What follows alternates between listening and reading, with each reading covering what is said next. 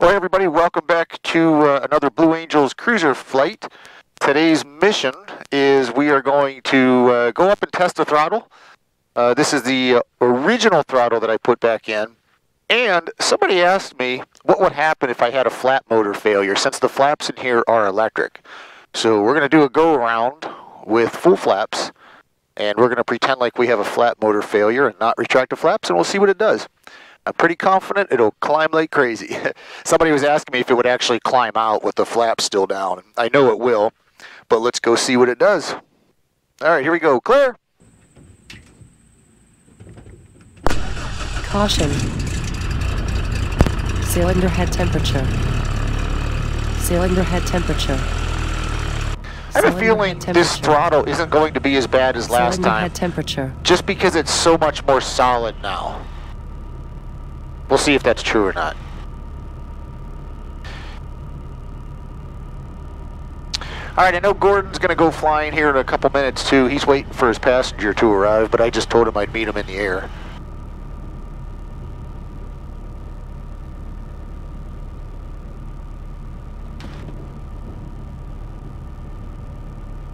This is the first flight after Oshkosh that I'm doing.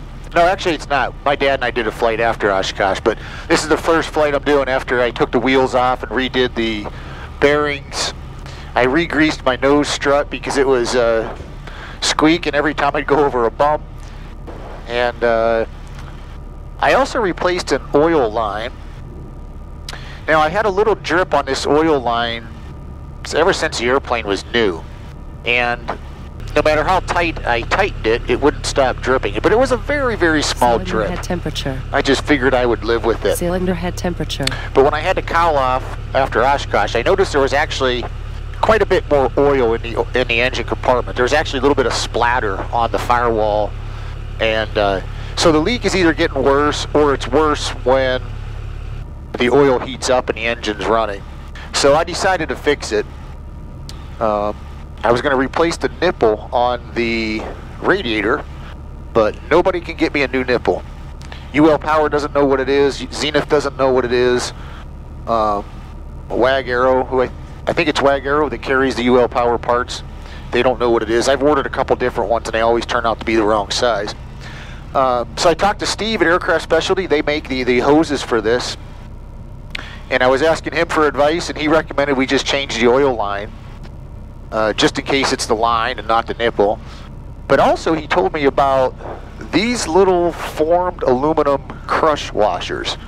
I think they're called Del Seals. I'll put a link to them down below.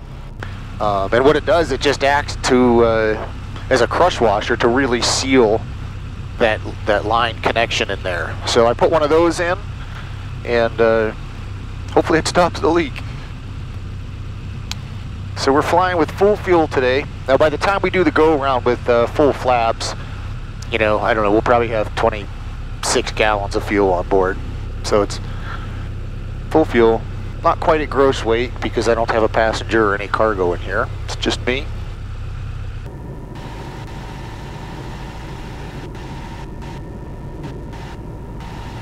Just doing a mag, not a mag check, but a ignition check. I actually ran the pits today and was doing a mag check on there, and I think I have a bad mag in the pits. So I either got to rebuild that mag or have it replaced or figure out what to do with that. It's always something with airplanes. All right, oil temperature is up. Altimeter is set. There's not much to do on a pre-flight in here. I've got ForeFlight up here. There's my little airplane right there showing on the screen. And looks like we're ready to go. Price traffic, 7 Mike Delta back taxi runway 27 at Price.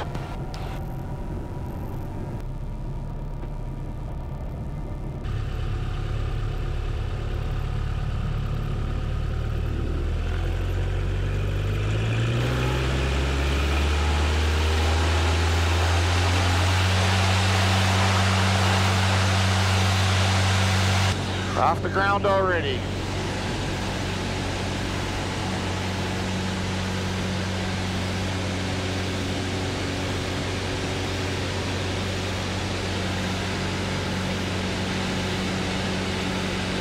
And this airplane just flies so nice.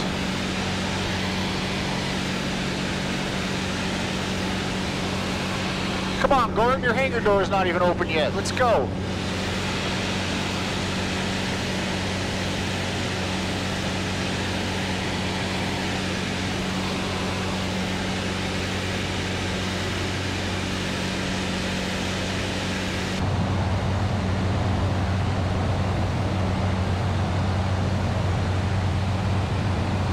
Always waiting on Gordon.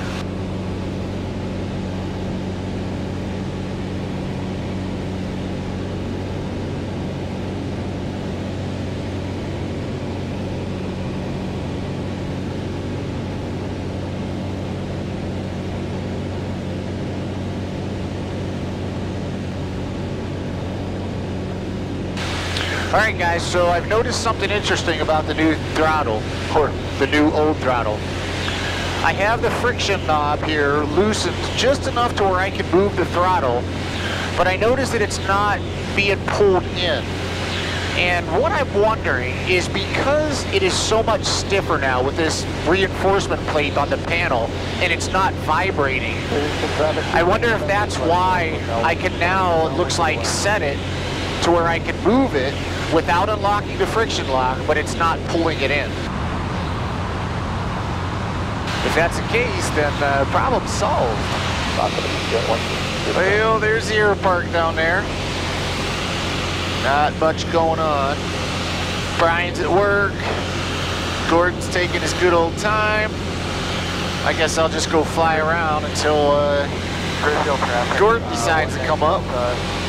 Left crosswind, Well, you know what? While we're over the airport here and just fooling around, why don't we do our full flap go-around?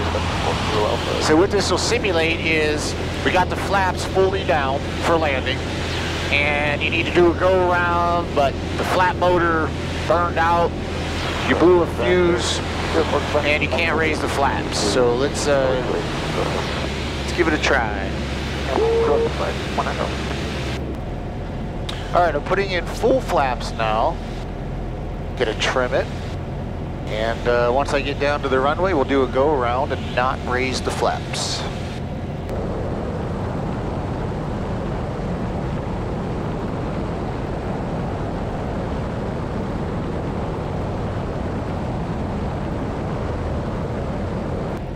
And again, the reason I'm doing this is because somebody asked me on, or made a comment on one of the videos, if the airplane would climb out with full flaps. For this reason, if the electric motor, you know, burned out or something. So just verifying I got full flaps in there.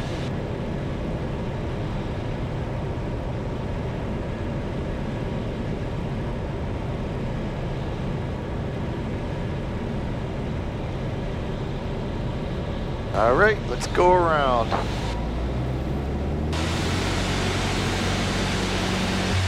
Now I'm not raising the flaps, and it is just climbing like crazy. I'm indicating 50 knots right now. Climbing at 1,000 feet a minute. So go down to 04%, left downwind runway 220. Still 50 knots here. So as you guys can see, I mean, we're almost, well, I don't know if we're gross weight, but we're at full fuel and, you know, probably a couple hundred pounds below gross, but, you know, it climbs out just fine. Right now at 51 knots, we're doing 750 feet a minute on the climb. The initial climb was 1,000 feet per minute, so even with full flaps, it'll still go around if you need it to. So now I'm going to bring up the flaps here.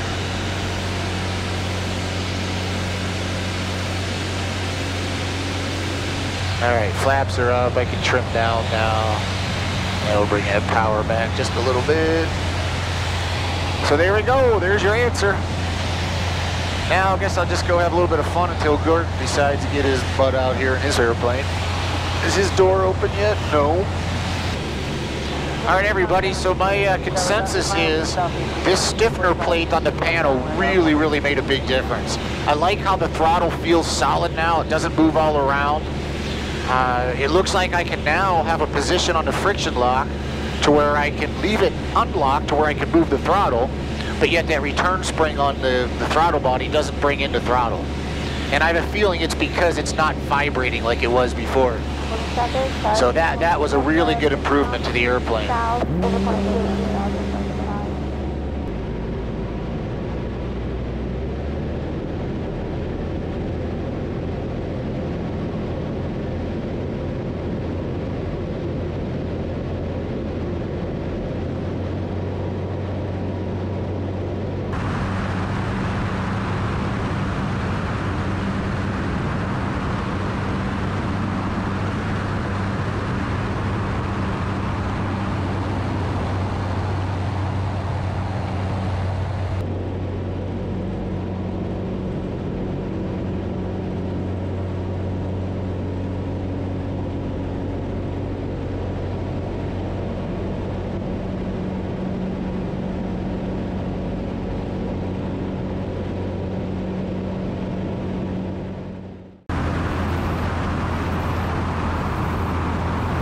Kind of sluggish.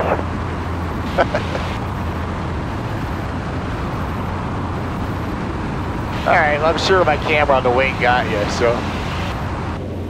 You good? Yeah. You could come by and wave a Cruzer a little bit one time.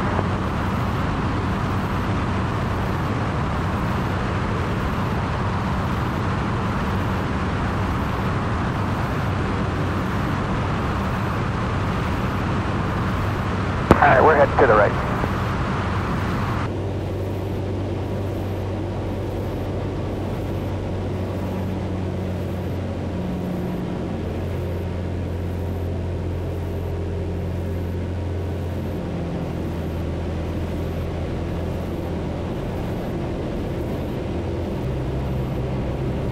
All right, let's see if I can do a little bit of a shorter approach today. Kind of an Oshkosh approach. Pull the power back. Let's just get full flaps in here and make it short. Price 7 Mike Delta, left base 27 price. How about this airplane is you point the nose down, man, it really starts picking up speed. Livingston County down 568, Delta Charlie, left downwind 13, Livingston County.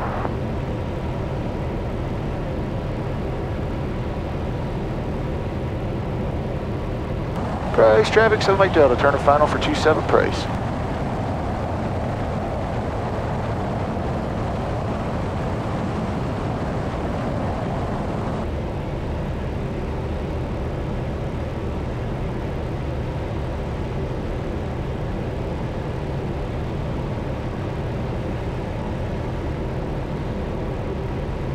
I planned this right, I should never have to touch the throttle.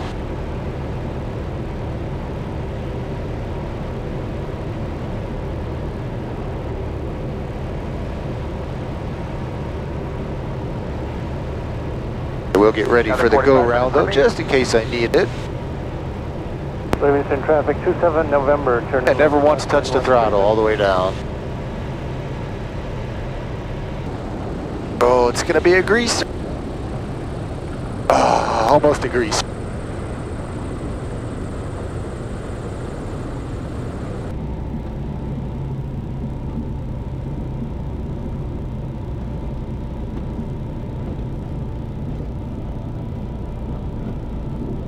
That was a great flight. Thanks for coming along, guys.